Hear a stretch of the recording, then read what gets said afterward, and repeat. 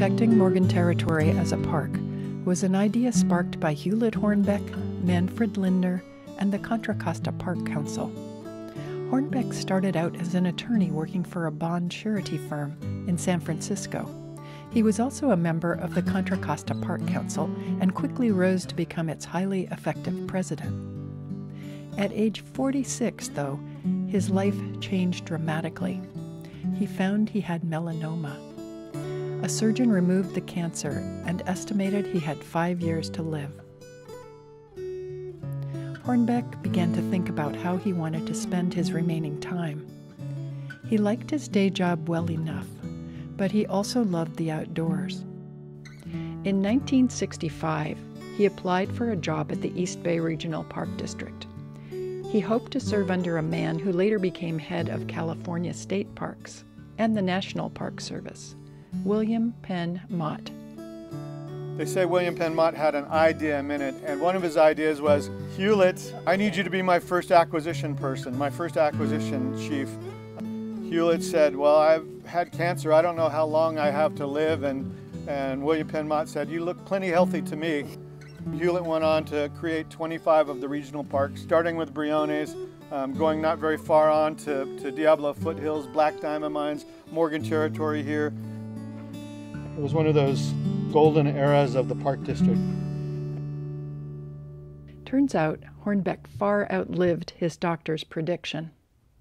He stayed at the Park District for 20 years. He wanted to protect as much land as he could before developers came too close. Because, as he said in his oral history, when the bulldozer's looking over the hill, it's too late. He lived to be 93. Nuclear chemist Manfred Lindner got to know Hewlett Hornbeck as a member of the Contra Costa Park Council, which had successfully pushed to establish Las Trampas Regional Park near Danville. After that big win, Lindner started to investigate a ridgetop ranch in the hills above Livermore. It was the middle of April. The wildflowers were at their peak.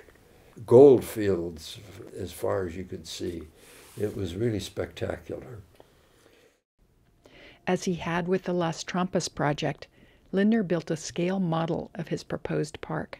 He took photos and showed them to the East Bay Regional Park District Board.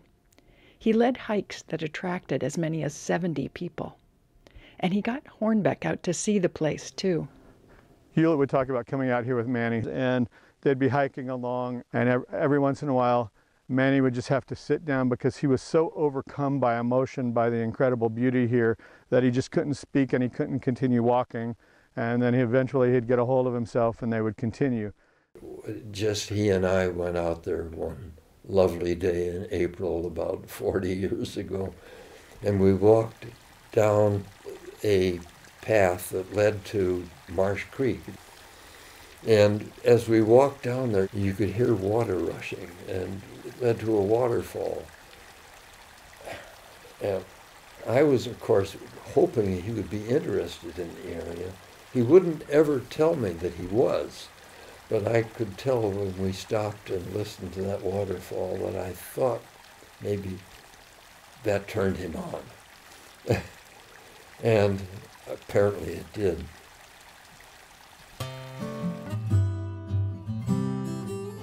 In 1975, the Park District purchased that ridgetop ranch. A year later, they bought a second piece of land, both for only about $400 an acre. Their outpost was small, just over 2 square miles, and not yet open to the public. But it would blossom into one of the most wild and scenic parks in the district.